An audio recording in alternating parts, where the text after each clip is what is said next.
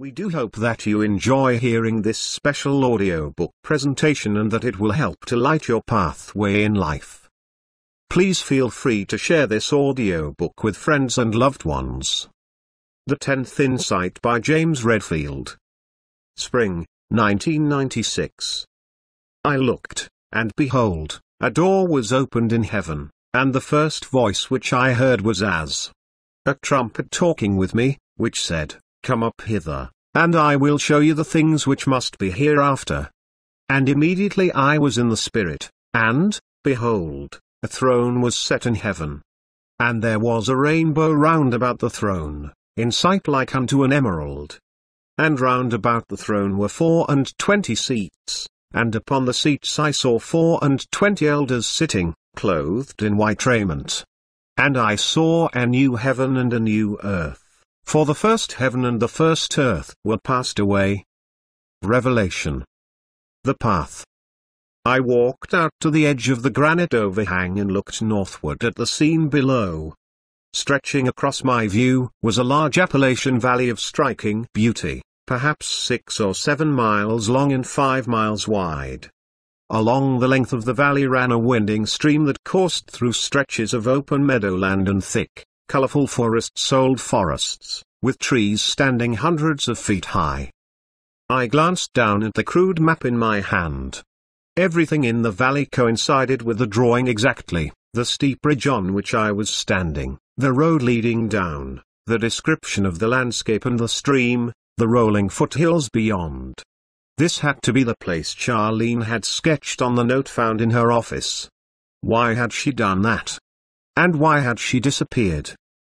Over a month had now passed since Charlene had last contacted her associates at the research firm where she worked, and by the time Frank Sims, her office mate, had thought to call me, he had become clearly alarmed.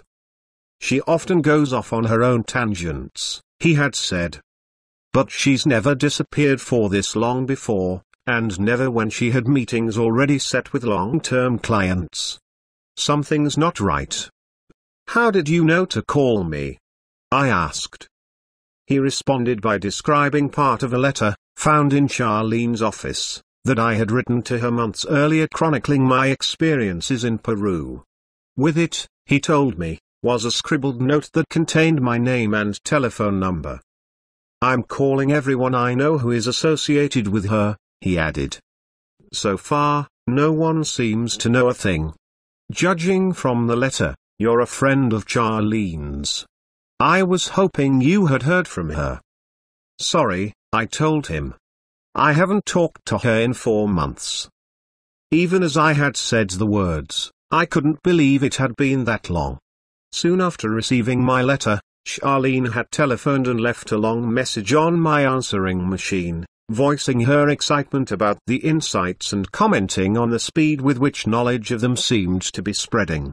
I remembered listening to Charlene's message several times, but I had put off calling her back, telling myself that I would call later, maybe tomorrow or the day after, when I felt ready to talk.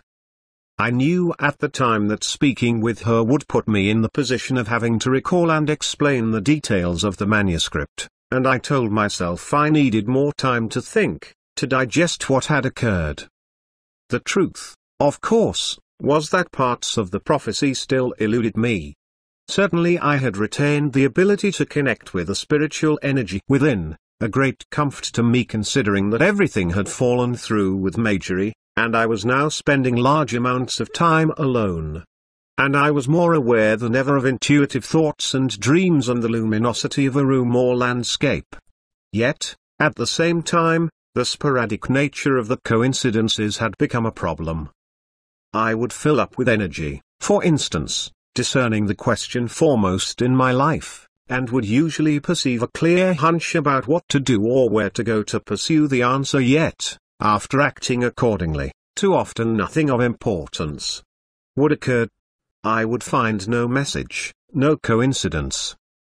This was especially true when the intuition was to seek out someone I already knew to some extent, an old acquaintance perhaps, or someone with whom I worked routinely.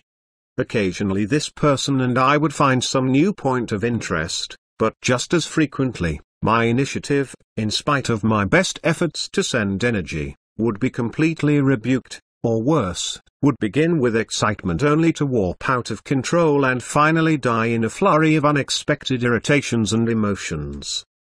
Such failure had not soured me on the process, but I had realized something was missing when it came to living the insights long term.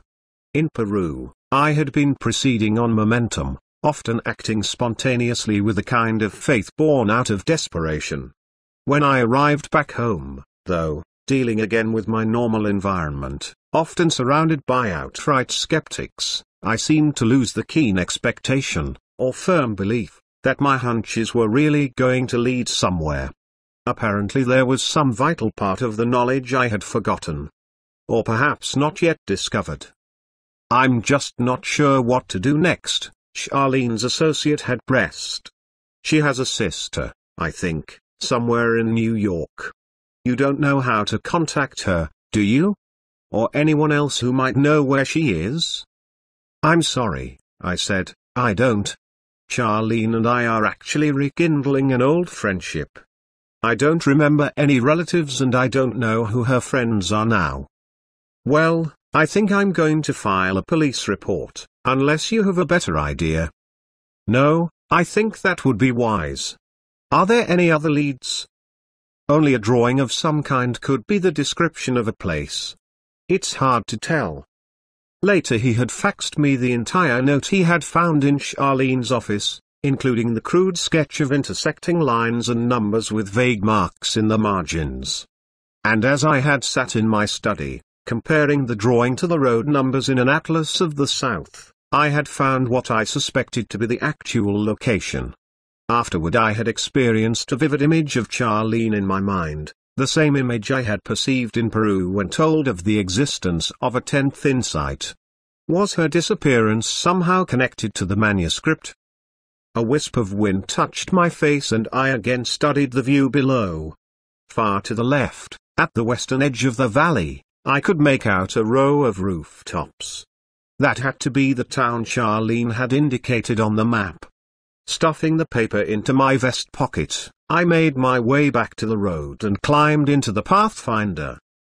The town itself was small, population 2,000, according to the sign beside the first and only stoplight. Most of the commercial buildings lined just one street running along the edge of the stream.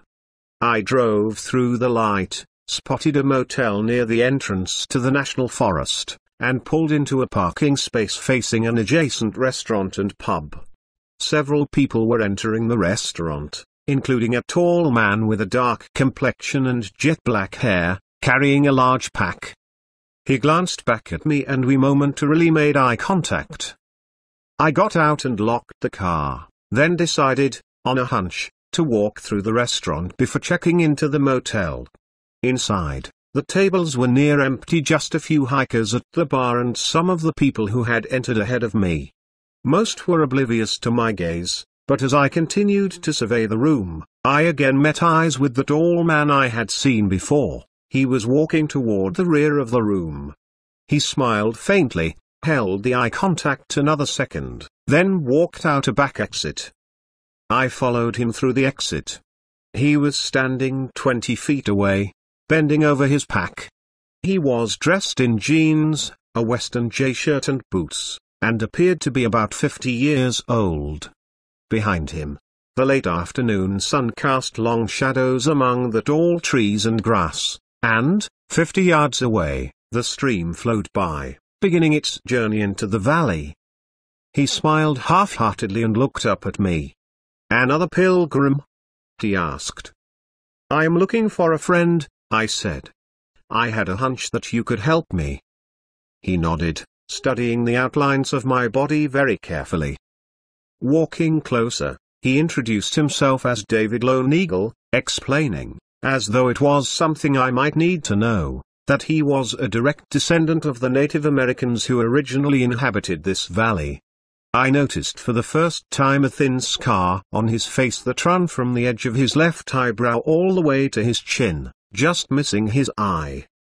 "You want some coffee?" he asked. "They're good at Perrier in the saloon there, but lousy at coffee." He nodded toward an area near the stream where a small tent stood among 3 large poplars. Dozens of people were walking in the area, some of them along a path that crossed a bridge and led into the national forest. Everything appeared safe. "Sure," I replied. "That would be good." At the campsite he lit a small butane camp stove, then filled a boiler with water and set it on the burner. "What's your friend's name?" he finally asked. "Charlene Billings."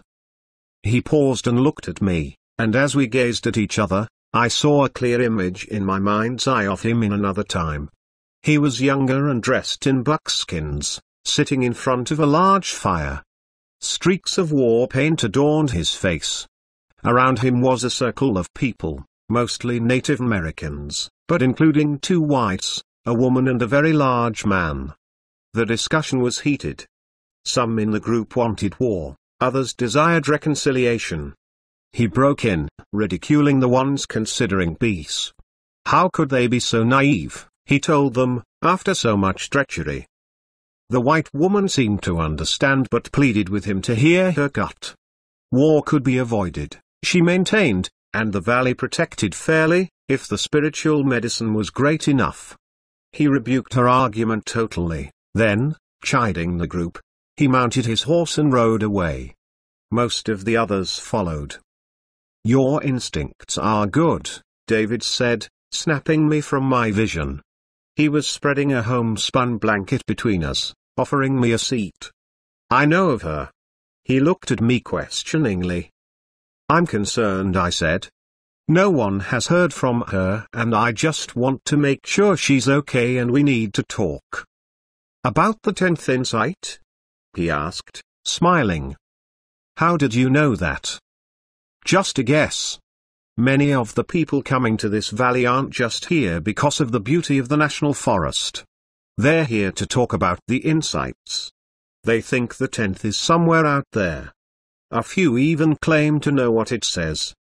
He turned away and put a tea ball filled with coffee into the steaming water. Something about his tone of voice made me think he was testing me, trying to check out whether I was who I claimed. "Where is Charlene?" I asked. He pointed a finger toward the east. "In the forest. I've never met your friend, but I overheard her being introduced in the restaurant 1M and I've seen her a few times since. Several days ago I saw her again. She was hiking into the valley alone, and for judging from the way she was packed, I'd say she's probably still out there." I looked in that direction. From this perspective, the valley was enormous, stretching forever into the distance. "Where do you think she was going?" I asked. He stared at me for a moment. "Probably toward the Sipsey Canyon. That's where one of the openings is found." He was studying my reaction. "The openings?" He smiled cryptically. "That's right, the dimensional openings." I leaned over toward him, remembering my experience at the Celestine ruins. "Who knows about all this?" "Very few people. So far it's all rumor, bits and pieces of information, intuition. Not a soul has seen a manuscript. Most of the people who come here looking for the 10th feel they're being synergistically led, and they're genuinely trying to live the 9 insights, even though they complain that the coincidences guide them along for a while and then just stop." He chuckled lightly. "But that's where we all are, right? The 10th insight is about understanding this whole awareness, the perception of mysterious coincidences, the growing spiritual consciousness on Earth.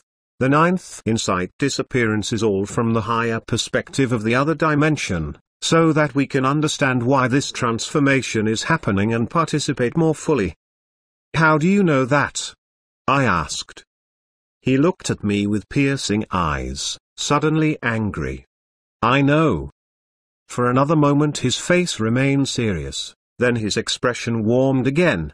He reached over and poured the coffee into 2 cups and handed one to me. "My ancestors have lived near this valley for thousands of years," he continued. "They believed this forest was a sacred site midway between the upper world and the middle world here on Earth. my people would fast and enter the valley on their vision quests, looking for their specific gifts, their medicine, the path they should walk in this life. My grandfather told me about a shaman who came from a faraway tribe and taught our people to search for what he called a state of purification. The shaman taught them to leave from this very spot, bearing only a knife, and to walk until the animals provided a sign, and then to follow until they reached what they called the sacred opening into the upper world. If they were worthy, if they had cleared the lower emotions, he told them, they might even be allowed to enter the opening, and to meet directly with the ancestors, where they could remember not just their own vision but the vision of the whole world. Of course, all that ended when the white man came. My grandfather couldn't remember how to do it, and neither can I. We're having to figure it out, like everyone else. You're here looking for the 10th, aren't you? I asked. Of course. Of course. But all I seem to be doing is this penance of forgiveness.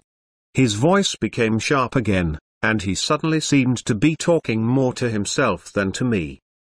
Every time I try to move forward, a part of me can't get past the resentment, the rage, at what happened to my people.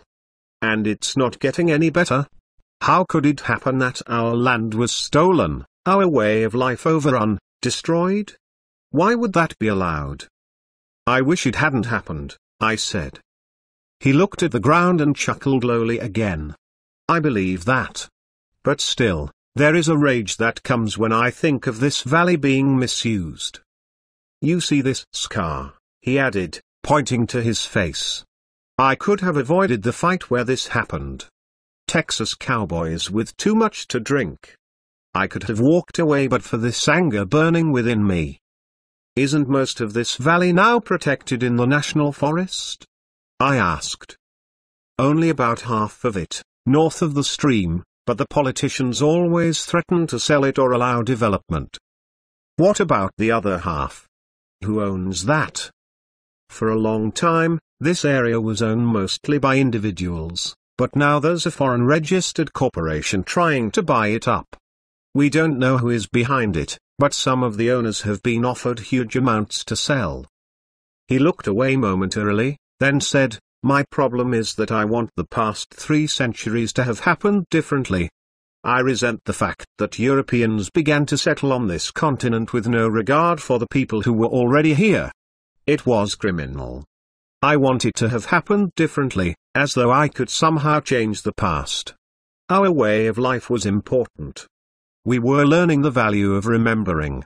This was the great message the Europeans could have received from my people if they had stopped to listen.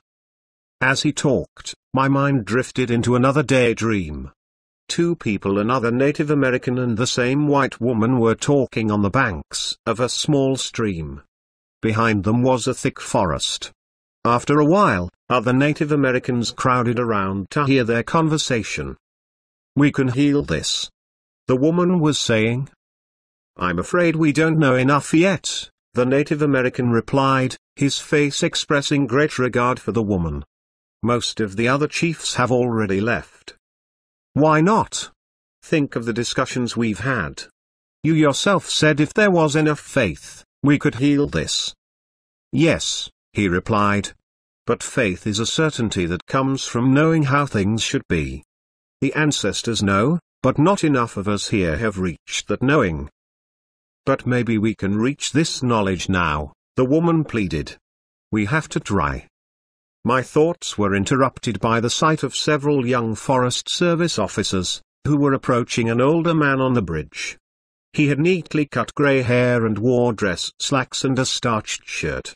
As he moved, he seemed to limp slightly. Do you see the man with the officers? David asked. Yeah, I replied. What about him? I've seen him around here for the past 2 weeks. His first name is Feynman, I think. I don't know his last name. David leaned toward me, sounding for the first time as if he trusted me completely. Listen, something very strange is going on. For several weeks the Forest Service seems to have been counting the hikers who go into the forest. They've never done that before, and yesterday someone told me they have completely closed off the far eastern end of the wilderness. There are places in that area that are 10 miles from the nearest highway. Do you know how few people ever venture out that far? Some of us have begun to hear strange noises in that direction. What kind of noises? A dissonance of some kind. Most people can't hear it. Suddenly he was up on his feet, quickly taking down his tent. "What are you doing?" I asked. "I can't stay here," he replied. "I've got to get into the valley." After a moment he interrupted his work and looked at me again. "Listen," he said. "There's something you have to know. That man Feynman. I saw your friend with him several times." "What were they doing?" "Just talking, but I'm telling you there's something wrong here." He began packing again. I watched him in silence for a moment. I had no idea what to think about this situation, but I sensed that he was right about Charlene being somewhere out in the valley. "Let me get my equipment," I said. "I'd like to go with you." "No," he said quickly. "Each person must experience the valley alone. I can't help you now. It's my own vision I must find." His face looked pained. "Can you tell me exactly where this canyon is?" "Just follow the stream for about 2 miles. You'll come to another small creek that enters the stream from the north. Follow this creek for another mile. It will lead you right through the mouth of the Sipsey Canyon." I nodded and turned to walk away, but he grabbed my arm. "Look," he said. "You can find your friend if you raise your energy to another level. There are specific locations in the valley that can help you." "The dimensional openings?" I asked. "Yes. There you can discover the perspective of the 10th insight, but to find these places you must understand the true nature of your intuitions, and how to maintain these mental images. Also watch the animals and you'll begin to remember what you are doing here in this valley. Why we're all here together. But be very careful. Don't let them see you enter the forest." He thought for a moment. "There's someone else out there, a friend of mine, Curtis Weber. If you see Curtis, tell him that you've talked to me and that I will find him."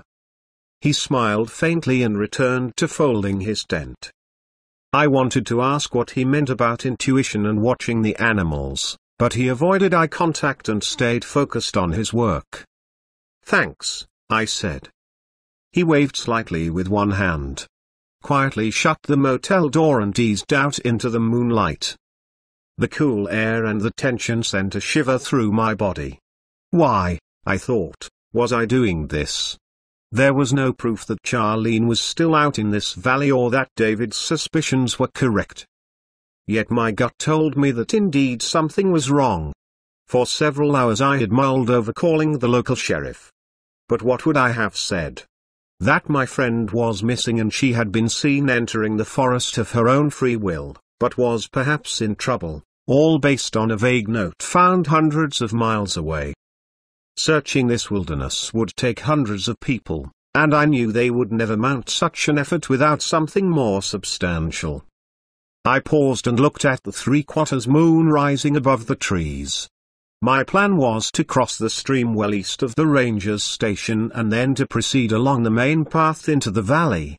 I was counting on the moon to light my way, but not to be this bright. Visibility was at least 100 yards.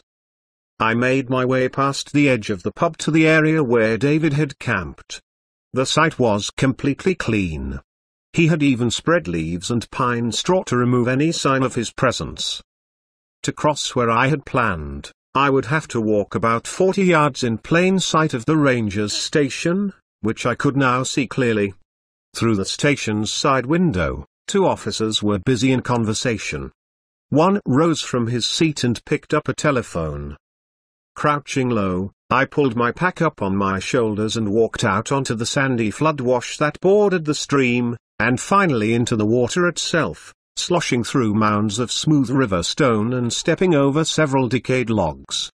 A symphony of tree frog, and crickets erupted around me. I glanced at the rangers again. Both were still talking, oblivious to my stealth. At its deepest point, the moderately swift water reached my upper thigh, but in seconds I had moved across the 30 feet of current and into a stand of small pines. I carefully moved forward until I found the hiking path leading into the valley. Toward the east, the path disappeared into the darkness, and as I stared in that direction, more doubts entered my mind. What was this mysterious noise that so worried David? What might I stumble upon in the darkness out there? I shook off the fear. I knew I had to go on, but as a compromise, I walked only a half-mile into the forest before making my way well off the path into a heavily wooded area to raise the tent and spend the rest of the night. Glad to take off my wet boots and let them dry. It would be smarter to proceed in the daylight. The next morning I awoke at dawn thinking about David's cryptic remark about maintaining my intuitions, and as I lay in my sleeping bag, I reviewed my own understanding of the seventh insight, particularly the awareness that the experience of synchronicity follows a certain structure. According to this insight, each of us, once we work to clear our past dramas, can identify certain questions that define our particular life situation. Questions related to our careers, relationships, where we should live, how we should proceed on our path. Then, if we remain aware, gut feelings, hunches, and intuitions will provide impressions of where to go, what to do, with whom we should speak, in order to pursue an answer. After that, of course, a coincidence was supposed to occur, revealing the reason we were urged to follow such a course and providing new information that pertained in some way to our question, leading us forward in our lives. How would maintaining the intuition help? Easing out of my sleeping bag, I pulled the tent flaps apart and checked outside. Sensing nothing unusual, I climbed out into the crisp fall air and walked back to the stream, where I washed my face in the cool water. Afterward I packed up and headed east again, nibbling on a granola bar and keeping myself hidden as much as possible in the tall trees that bordered the stream. After traveling perhaps 3 miles, a perceptible wave of fear and nervousness passed through my body and I immediately felt fatigued, so I sat down and leaned against a tree, attempting to focus on my surroundings and gain inner energy. The sky was cloudless and the morning sun danced through the trees and along the ground around me. I noticed a small green plant with yellow blossoms about 10 feet away and focused on its beauty. Already draped in full sunlight, it seemed brighter suddenly, its leaves a richer green. A rush of fragrance reached my awareness, along with the musty smell of leaves and black soil. Simultaneously, from the trees far toward the north, I heard the call of several crows. The richness of the sound amazed me, but surprisingly I couldn't distinguish their exact location. As I concentrated on listening, I became fully aware of dozens of individual sounds that made up the morning chorus: songbirds in the trees above me, a bumblebee among the wild daisies at the edge of the stream, the water gurgling around the rocks and fallen branches. And then something else, barely perceptible. A low, dissonant hum.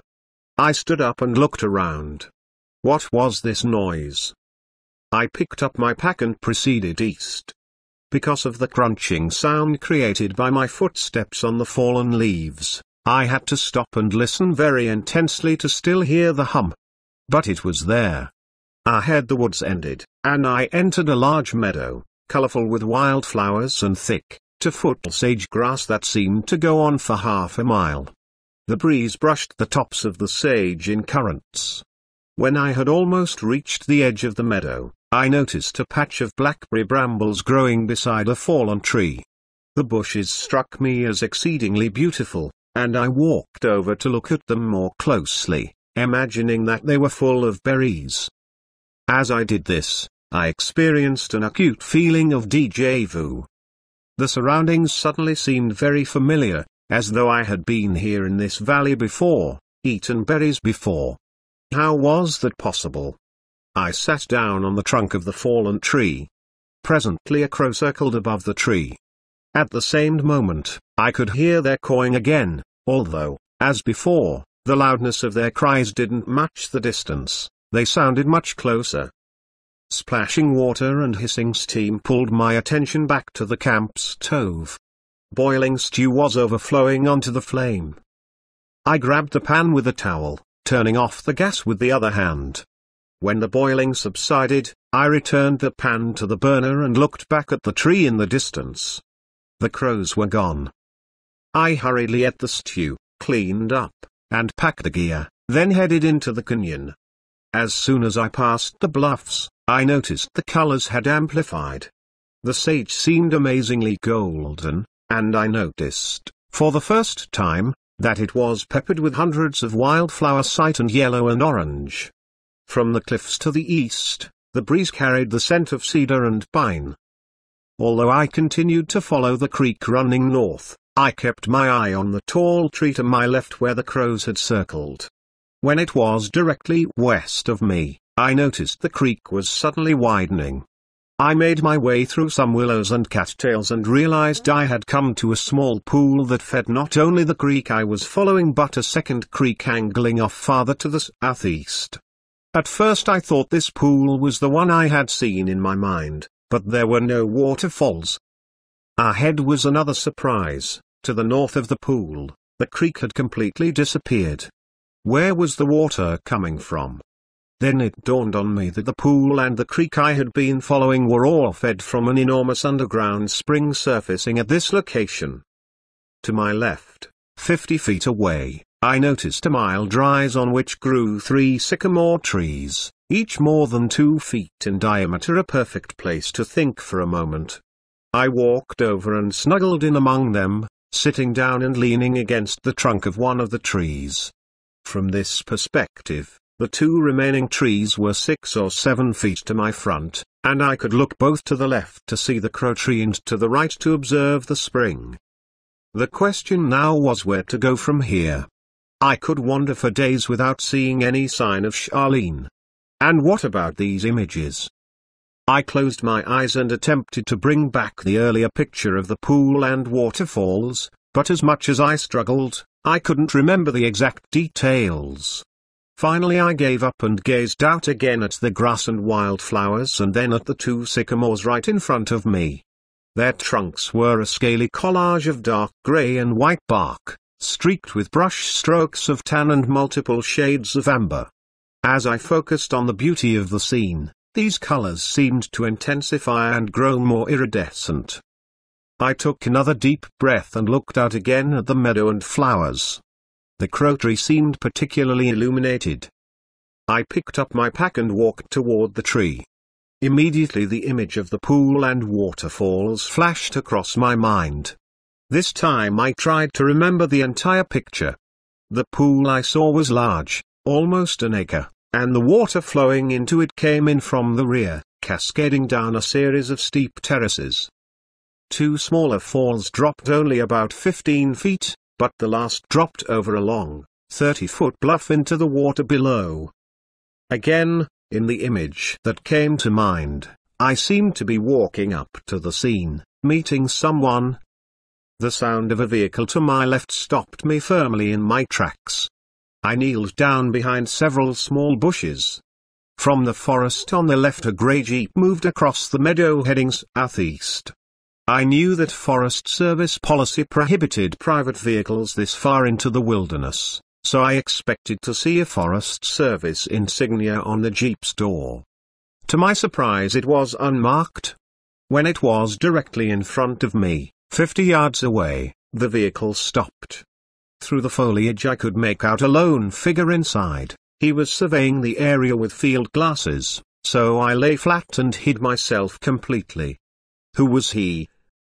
The vehicle started up again and quickly vanished out of sight in the trees. I turned and sat down, listening again for the hum. Still nothing. I thought about returning to town, of finding another way to search for Charlene. But deep inside I knew there was no alternative. I shut my eyes, and thought again of David's instruction to maintain my intuitions, and finally retrieved the full image of the pool and falls in my mind's eye. As I got to my feet and headed again toward the crow tree, I tried to keep the details of the scene in the back of my mind. Suddenly I heard the shrill cry of another bird, this time a hawk.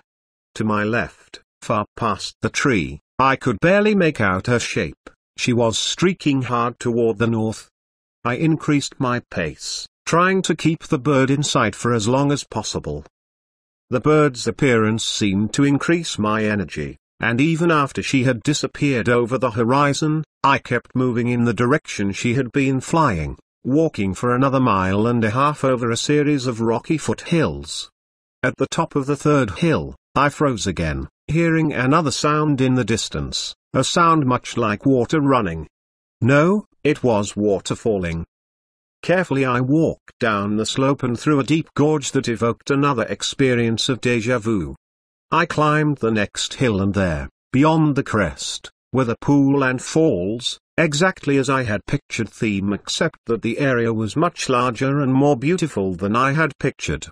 The pool itself was almost 2 acres, nestled in a cradle of enormous boulders and outcroppings, its crystal water a sparkling blue under the afternoon sky. To the left and right of the pool were several large oak trees, themselves surrounded by a multicolored array of smaller maples and sweet gums and willows. The far edge of the pool was an explosion of white spray and mist, the foam accentuated by the churning action of the 2 smaller falls higher up the ridge. I realized there was no runoff from the pool. The water went underground from here, traveling silently to emerge as the source of the large spring near the crow tree. As I surveyed the beauty of this sight, the sense of déjà vu increased. The sounds, the colors, the scene from the hill, it all looked extremely familiar. I had been at this location too.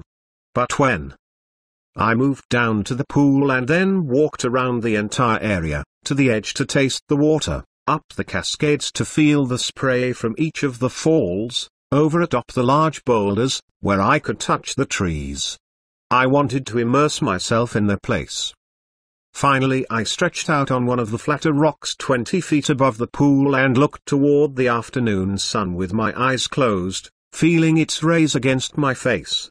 In that moment another familiar sensation swept across my body, a particular warmth and regard I hadn't sensed in months.